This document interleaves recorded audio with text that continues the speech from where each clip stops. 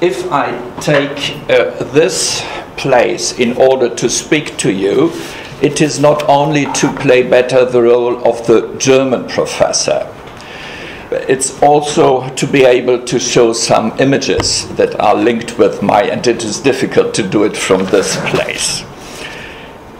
My contribution depends on the supposition that the world has to be looked at not only through categories, but also by way of the senses.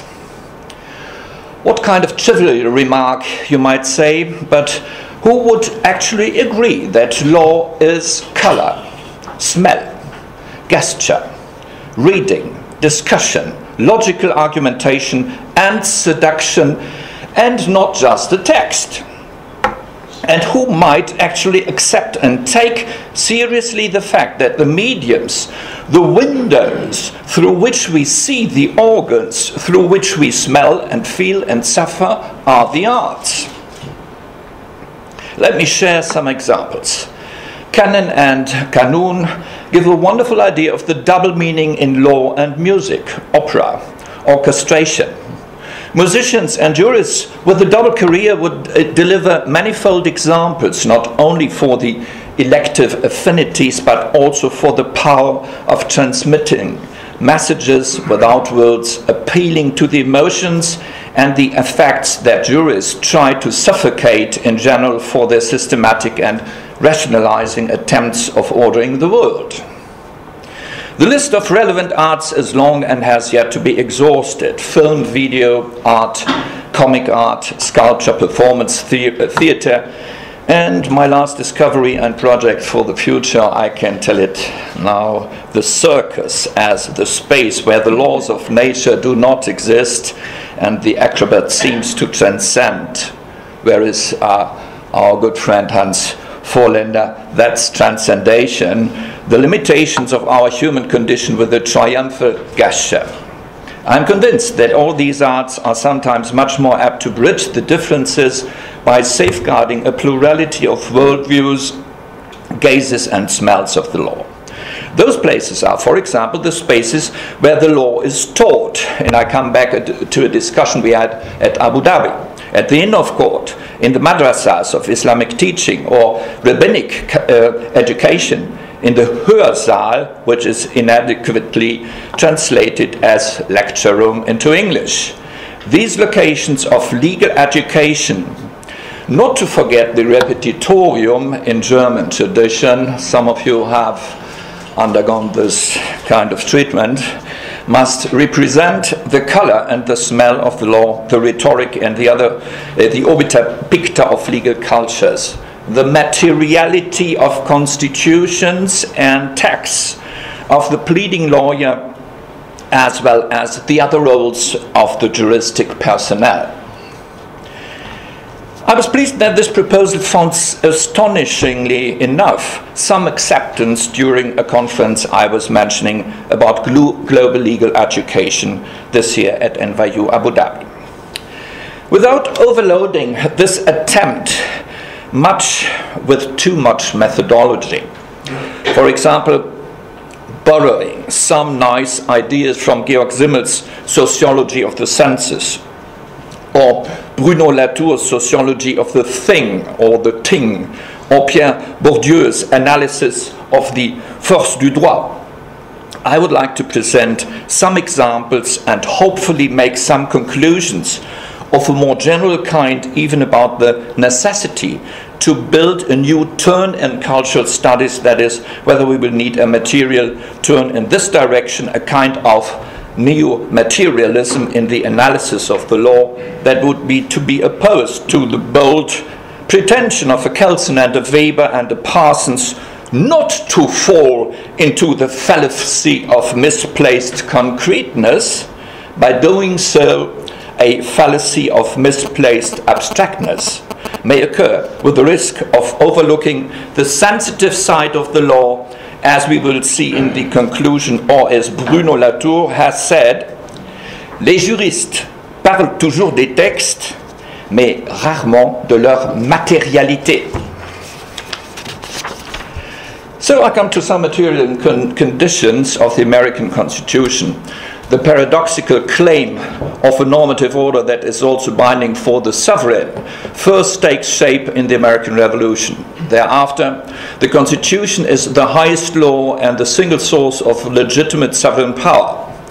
It was issued in the act of exceptional legislation through the pouvoir constituant and then materialized in a constitutional charter as a secular expression of Protestant belief in script as stated by Preuss. Similarly, in his study on the emergence of human rights, this Georg Jelinek had anticipated Weber's work on the connection between Protestant ethics and the spirit of modernity. Here, the revolutionary breakthrough into English parliamentary absolutism is not that ruler is replaced, but that the basis for ruling is converted to a consensus of those subjected to rule. In doing so, their freedom is ensured both internally and externally.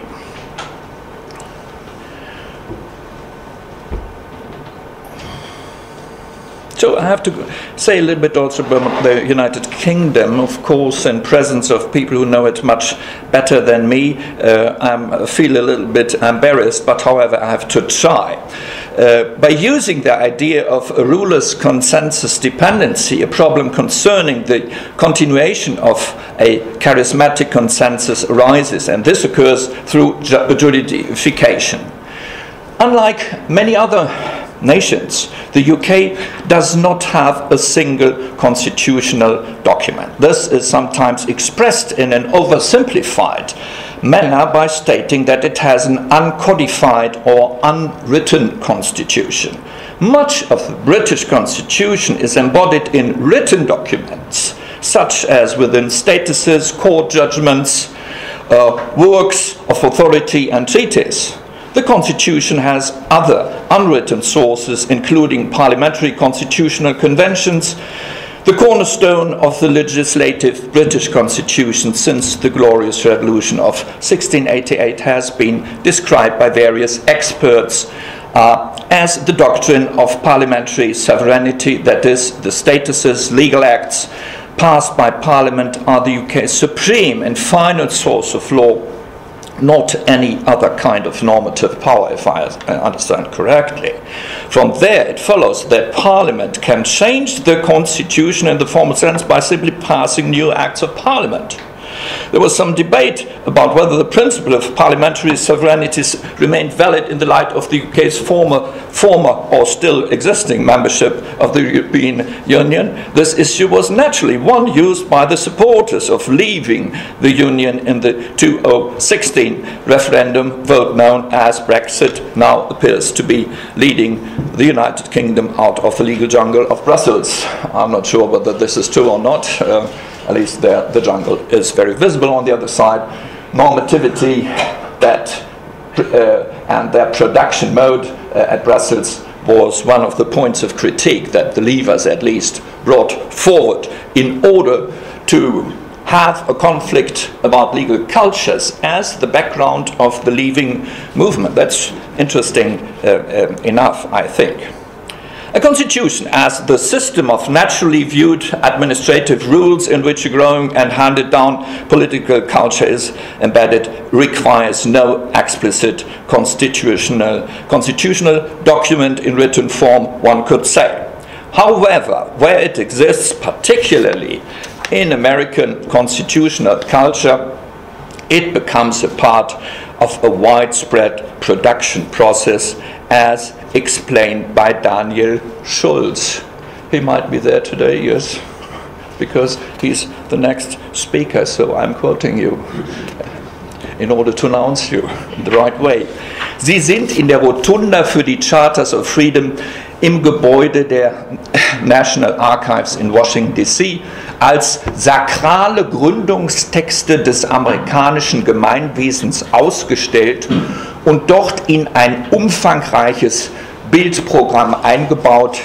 I don't know whether you will speak about this pictorial program now today, but one can read it in your article. I come to my second point, the pathos of the Constitution, or the sacralization of the Constitution in France.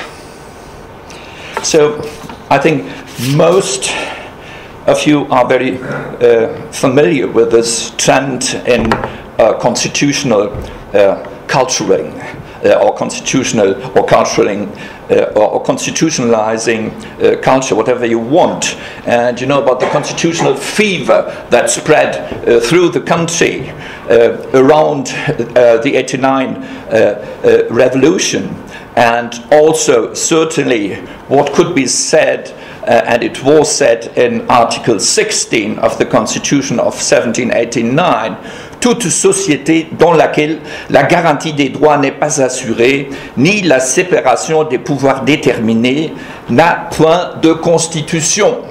So this is a very material, substantive idea and concept of constitution that was also responsible for that kind of constitutional fever. Thus in France, the point is not whether there is a constitutional God, as Di Fabio claimed it for Germany, but if the constitution itself contains a divine glamour, as can be seen in numerous formulations and symbolic representations of French constitutionalism. We have at least seen some of them even yesterday. From the Declaration of the Human Rights as Bible-like Decalogue as part of the cult of the Être Suprême, in Louis David's Le Sermon du Jeu de Paume, or the death of Marat, thus contradicting tendencies of pure sacralities of textual and visual narratives full of revolutionary pathos collide. So I come to another point, to Bruno Latour again. In La Fabrication du Droit, Bruno Latour revealed the material side of this constitution as it is applied in the Conseil d'État. As Latour has made a neo-materialist point of view most prominent, remaining to my understanding in the tradition of Durkheimsm more than in Tardism, Gabriel de Tarbes, that he would like to bring forward. He prefers him for theoretical reasons. A reading of his book might elucidate the two sides of the coin: the theoretical access to constitutions, materialities, and some lights on the specific French case. Quoi de plus grisâtre, de plus poussière, de plus méprisable que des piles de dossiers? Or, il existe un traceur qui organise toute l'activité du Conseil, qui fait l'objet de tous les soins, de toutes les conversations, qui permet d'aller sans solution de continuité depuis la plainte la plus inarticulée jusqu'au plus sublime point de doctrine. Et même cet ersatz de vie éternelle que procure le bon, c'est vous le savez très très bien c'est quoi? C'est le dossier. Das ist die Akte. Toute affaire, du moins dans nos pays de droit écrit, a pour enveloppe corporelle une chemise cartonnée liée par des élastiques. Ça c'est le droit. That's the law. The folder is the center of attention in our culture of documentality. As Maurizio Ferraris has rightly called it, no wonder that they are at the focus of Daumier's representation of the law and its personnel, or in an adoption when representing Weber and Durkheim as jurists. Anselm Kiefer, no less sensible to German traditions, has visualized the power of the folders in some of his installations.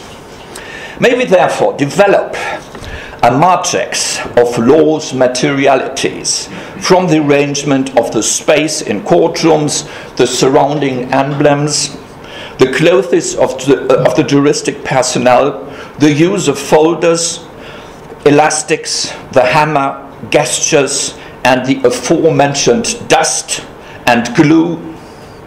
But can we extract some kind of general insight from these observations to obtain a better understanding of French constitutionalism? If you expect the ethnographer to play the role of the observer of exotism, you will be completely wrong. For Latour, speaking about symbols, sacrifice, tribes and tribunals, rituals, etc., as ethnologists generally do, has not the faintest flair of a mocking attitude. That's important to say in this room. Also, saying, pourtant, une fois la minute d'amusement passé, so if you had your laughter, then afterwards, une fois effacé le sourire narquois, une telle attitude n'aboutirait qu'à cette forme détestable d'exotisme qu'on peut appeler l'occidentalisme. He's hence joining a personal remark with Anselm Kiefer, who held a wonderful exhibition about the Russian revolutions at St. Petersburg this summer by saying, the reason why I first studied law, that I could not imagine any discipline more exotic than jurisprudence. So the German case, and this would be related, how many time do I have? Not very much, I think. About 10 minutes. 10 minutes, okay. And it's fine. So the German case, what is interesting in the German case, I think it, and we talked about this yesterday, it is not the big pathos, the German case after the war. It is a kind of asceticism, and it has to do with the question that in the Rhineland we are Catholics in general, we are Catholics, but we are Protestant Catholics. And this means that there is some kind of a way not to show too much of power. As you can see here, this was the signature by Carlo Schmidt. So a symbolic message is expressed in this outward form. There I am in a very interesting case. I mixed up India, this is interesting, and Germany. So it is, one can try a lot of things, but this is a little bit, I think, too crazy. And I see simply that the following passage, page 6 of my talk, is lacking for the moment. Very rarely this occurred to me, and this leads me just to the images. You see what is interesting, and this image is Adenauer signing the Constitution. And what is interesting, that beyond and besides and instead and despite of his ascetic attitude towards power, though he knew to use power, there is a very nice symbolism with the pen to really to make the signature. On the other side, there are Chinese signs behind declaring that this is for eternity. So this is another element of how to bring the fact that this was not a constitution that should be valid forever, as we know, but that in the same time there was a hope behind that it would not be just for the very day. I will skip, perhaps not completely, an element when I was asking myself, where is the original of the German constitution? Because we know the Washington case, we know, and we will see the Russian case. There are a lot of cases where it has become enshrined as a sacred object of the civil religion of constitutionalism in certain countries. For Germany, it is more difficult to find such a place, and in the end, I could find where the original is. But it's in Berlin, and I could tell you. But it is not visible. It is not for the public. And this is interesting. So we are not adoring in the same time. Though, as we yesterday discussed, there is a specific relationship towards the constitution, and we are talking in constitutional semantics in a very loud way and in a way to be convincing, but the constitution as such had not been sacralized. But how the la relure, as we would say in French, has been made is in a tradition, in a Catholic tradition, and this has once again to do with the Renanian origin of the German constitution. So, for the Indian case, very shortly, what is interesting is the fact that this constitution, formulated by Gandhi and a certain Dr. Ambedkar, who was a student at Bonn, University of Bonn 21, after whom we named the room next door to the Durkheim Salon in this building, because he is a figure, a constitutional figure for the history of constitutionalism. So the way really to represent the content of this very complex constitution that has to do with the fact of multinationalism that was yesterday explained for the Russian case by Alexander Filippov is, of course, and remains with regard to the fact that we are still in a society in a caste society that did not change, though the constitution is promising something else. This took 5 years to be written down, and how to protect such an object of such wealth, it was done in a helium object, so that it is really protected for, perhaps not for eternity, the real eternity, but for some kind of secular eternity. I come to, and this is Ambedkar, Dr. Ambedkar. If you ever have traveled in India, you know that there are everywhere more than 6,000 statues of Mr. Ambedkar. I come to Russia. A recent voyage to Russia for the sake of the complex celebration of the revolutionary events 100 years ago at Petrograd allowed me to rethink the meaning of revolution as a sociological category, as well as the role that constitutional normativity is taking in the logic of revolution. And the Durkheimian paradigm revolution can be comprehended from the start by using the paradigm's normative background and its own logic of implementing and institutionalizing. By doing so, however, an analysis of revolution as a cultural phenomenon cannot be detached from tension between old and new orders, as well as from the obligation of negotiation itself, due to normative reasons and rights, at least of the subjective type, to overthrow old normative orders and create a new normative empire. You were talking about that with regard to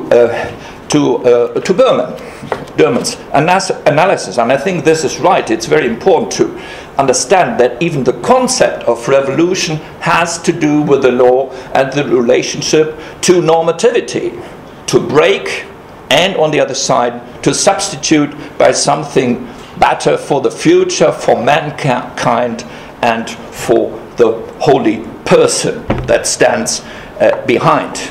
Insofar, I think it is interesting to have this access to understand the meaning of, in a very fundamental sense, of revolutions and what they mean for certain societies.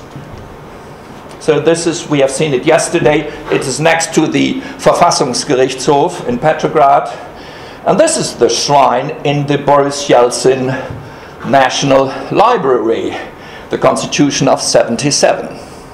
Rather interesting, I would say, that this was enshrined and that this is part of an evolving, I would say, civil religion where something seems to be very impressive, and this has to do with the question of ICATs. To gain an understanding or that was at least my impression, that to get a better understanding of this, one has to go back to Orthodoxy. To gain an understanding of Russian iconology, one certainly needs a better understanding of what the icon means in Orthodox religion. You made a lot of allusions to Orthodox religions some minutes ago. My impression is that a lot of misunderstandings are linked to the main ideological topic of the Orthodox Church, namely, what kind of reality the icon represents, instead of being a symbol, as in Protestantism, or a personification, as in Catholicism, whereas the Orthodox icon disposes of an iconic power on its own right.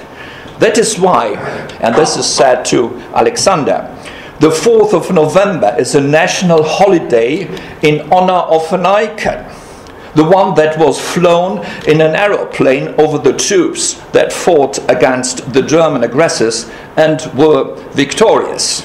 In the origin, Alexei I declared the 22nd of October to be national holiday in all of Russia. It was called the Day of Mother of God of Kazan icon, because Minin and Posharsky were holding this icon when marching into Moscow and freeing Russia from Polish rule. Until 1917, this day was celebrated. After the revolution of October 22 had been abolished by the Bolsheviki, the 7th of November has instead been celebrated as the day of the revolution year by year. Only in 2004 was a new calendar established by the Duma, integrating the Day of Consent and Eintracht as the revolutionary remembrance had been baptized in order to project the former day of the Constitution into such orthodox iconography. Constitution, orthodoxy, and Russian identity were thereby symbolically integrated.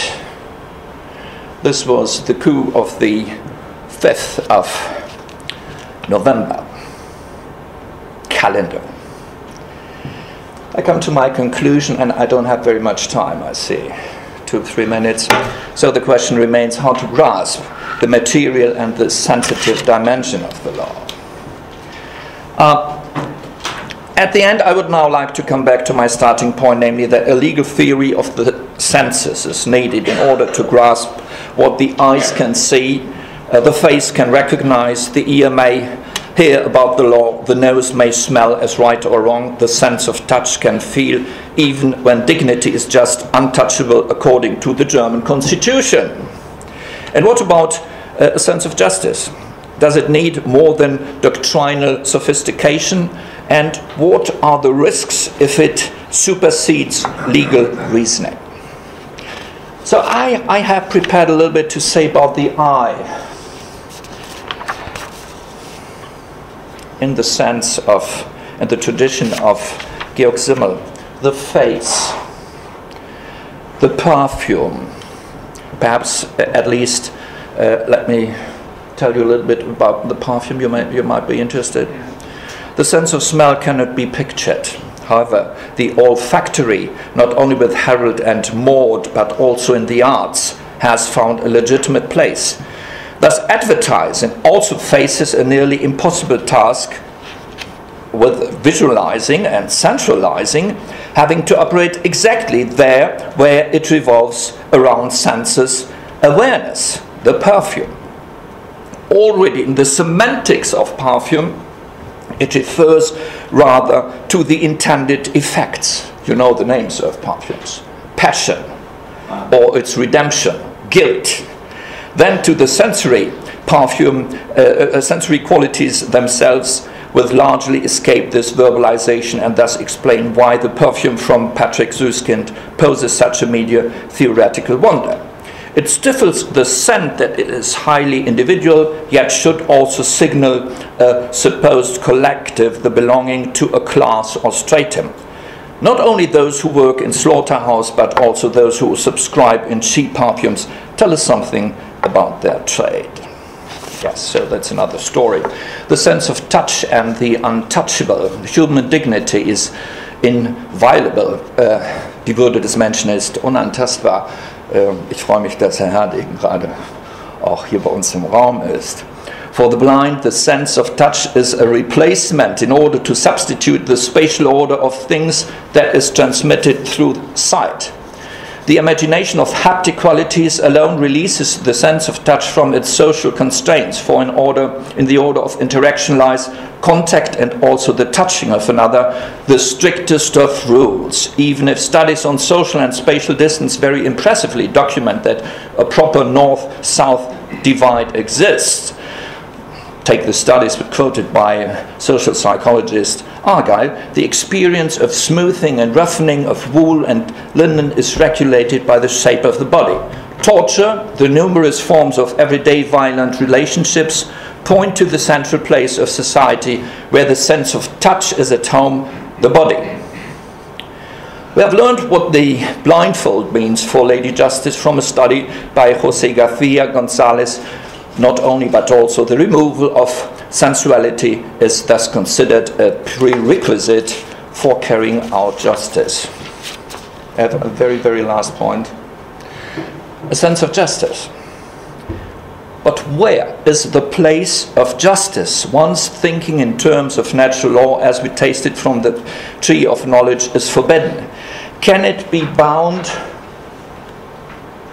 in tribunals that had to direct a full dehumanization of the world in the Nuremberg trial that created legal culture, in the Eichmann trial, the International Court of Justice in The Hague, or in the constitutional courts, whose prominent representatives we will meet today in the panel?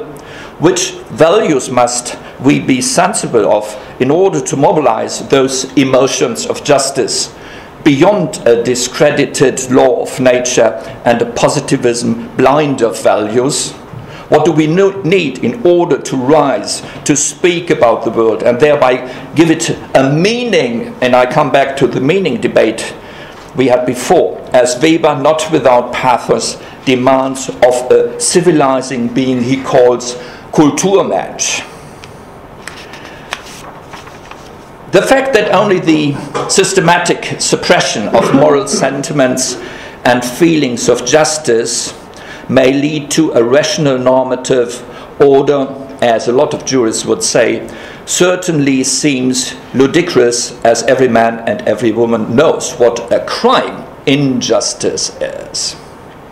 The implementation of a sense of justice in times of the globalization of normative orders, of global effects and local justices and injustices that transcends our immediate horizon of feelings for what is justice evident.